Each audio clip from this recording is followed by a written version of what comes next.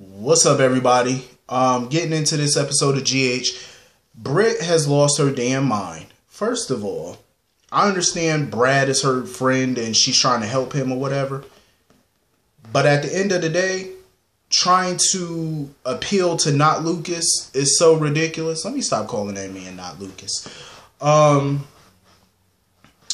It's ridiculous because even by telling him that Julian helped Brad, in my opinion, that should not negate the fact that Brad went along with this cover-up. He started the damn cover-up with Nell. He chose to go along with this, even if Nell manipulated him. It don't matter. He's a grown man who chose to go with it. So, in my opinion, Lucas has every right to continue to be pissed at Brad and still want a divorce. And she's sitting there getting mad at him for his treatment of Brad. He has every right to still be angry with him.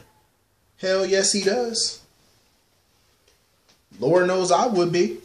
Shit, you did what you did. And even I understand Brad had good intentions for what he did, but that doesn't matter. Because his actions caused a lot of pain to a lot of people.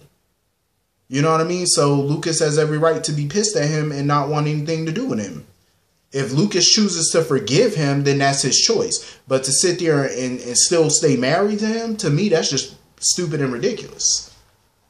That's a hell no for me. There is no way in hell.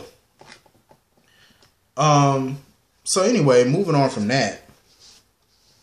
Carly come up in a restaurant acting a fool with all that shrieking. Oh, Julian's not going to get away with this. He's like, Carly, hush your mouth. Hush, hush, hush.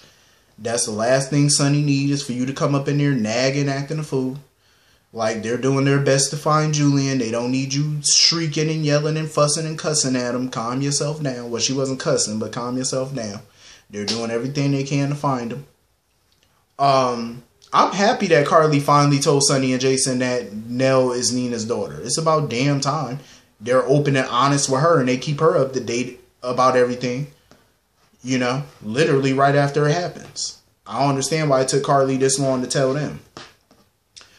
You know, Sonny is sick and tired of hearing that every time there's something going down that he finds out later about his wife, Jax is always in the thick of it.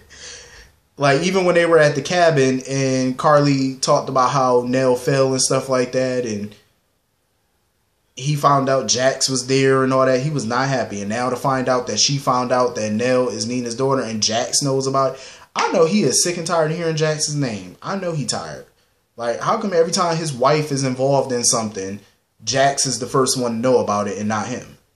Like, that's crazy.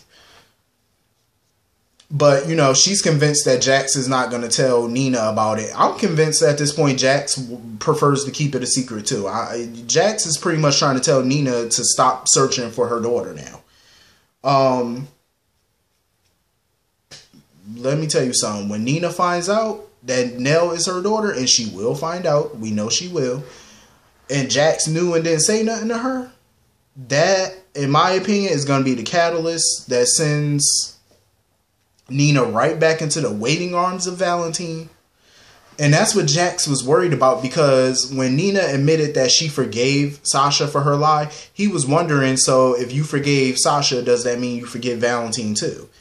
I mean, she admitted that, you know, she understood why he did what he did, to spare her, you know, her feelings and stuff, and from that pain and all that. So she sympathized, like she understood. And I think that's what Jax is worried about. But I'm like, your lie is really going to push her back into his arms again. Because she left him for those same reasons. Because he always lied to her. And you're doing the exact same thing Valentine always did. Lie. Cover up. You're no different. You know, she was hoping that Jax would be different from Valentine. That's exactly what she was hoping for. Sonny, I have to admit, Sonny does need to do something about Taggart, because he just can't keep his ass still, and Carly just feels like, you know what, something gotta be done, because he's not staying still. We need to keep him in hiding right now. Like, we got stuff to figure out. I'm glad Carly knows now about the, you know, Julian's role and the whole situation with Wiley and everything else. So I'm glad that they're very transparent with each other. You know, they keep honesty in their marriage, because I think that's a big part of marriage, honesty and trust. And I'm glad that they now have that. Because if this was like 2 years ago, 3 years ago, Sonny wouldn't have told Carly shit. Like, he wouldn't have told her nothing about nothing. She would have been in the dark about everything that's going on. Trina, of course, wants to investigate the claims of Cyrus. Trina is playing into Cyrus's hands and she doesn't even realize it. Like, she pretty much feels that it could be true of what Cyrus is saying. So, of course, she wants Jocelyn to keep her mouth shut about it. But she wants to find out for a fact if her dad is alive. I still feel like Taggart is her legal father, but I feel like Curtis is definitely her father. Because look at the way she is, like she's intuitive. She's, determined. She has very good investigative skills. She doesn't back down from anything. She reminds me a lot of Curtis. I'm just saying. Mama's baby, papa's maybe, but I feel like that's her daddy. He the pappy. I freaking love that scene between Nicholas and Ava. I always do. I love this, that they're entering a real marriage. I love it. Ava was very transparent with Nicholas about Julian's, shadiness and his crookedness. She was very open and honest with Nicholas. Like, she told him everything from the stuff that went down with Wiley and Nell blackmailing him and Ryan blackmailing her. Like, she just was open and honest. And she even told Nicholas about Julian's part in the bombing. And of course, Nicholas was pissed because Ava knew about it and didn't immediately tell him. But she explained, she didn't know his role in that immediately. She didn't find out until a little bit later when she put it together. I love that Ava is being, honest with Nicholas and letting her guard down. Because we all know how Ava is. She builds walls around herself to protect her heart. So I'm glad that she's opening up to Nicholas and they're both admitting to each other that they are in love with each other. I love it. And, he wants to build a future with her. I love their scenes. Like, I feel like Nicholas and Ava can definitely be the new power couple of Port Charles. I freaking love it. I will say Ava has come a long way since when she first came on this show 7 years ago. She has come a long way. Like, she's still a work in progress, but we finally got a lot more layers out of her over the years, and I love it. And just, Maura West is a gem. Like, she's a diamond. Like, she's amazing at what she does, I love it. I love them as a couple. They're my new favorite couple. So anyway, moving on from that. This whole Willow Michael situation, I can understand now that the truth is out about Sasha and Chase lying. They need to figure out what that means for their marriage. Because Willow pretty much wants to talk to Chase. And Michael needs to talk to Sasha because they don't want to continue in this marriage if they were manipulated into it. I feel like deep down they know this marriage has become real. I mean, when they first got into it, they were manipulated into getting married and it was pretty much a business deal. All to keep Wiley from, going to Nell and stuff like that. So over time, it became real. And I feel like their feelings for each other is real. And if they really want to be married to each other and they're in love with each other, I say they should stay married. Why give that up? You know what I'm saying? Michael, I don't see Michael going back to Sasha.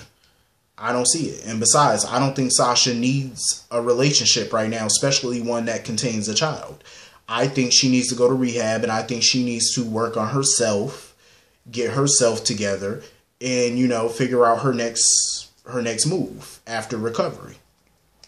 I don't think she needs to be making romantic plans right now when she almost died. You know what I mean? Like, you almost OD'd. Like, now is not the time to worry about a marriage. Well, not a marriage, but a relationship. Chase and Willow, I did like them together, but I'm over it at this point. Like, if they choose to get back together, they get back together. If they don't, I'm cool with that too.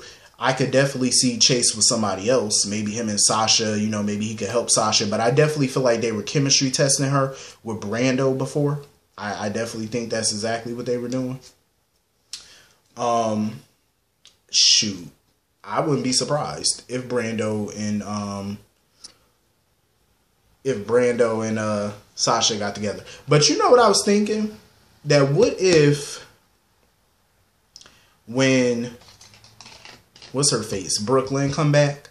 What if she and Chase get into a relationship and Chase try to pretend like the child is his? Like, you know, to throw Valentine off the scent. That would be interesting. I have a feeling they might go that route too.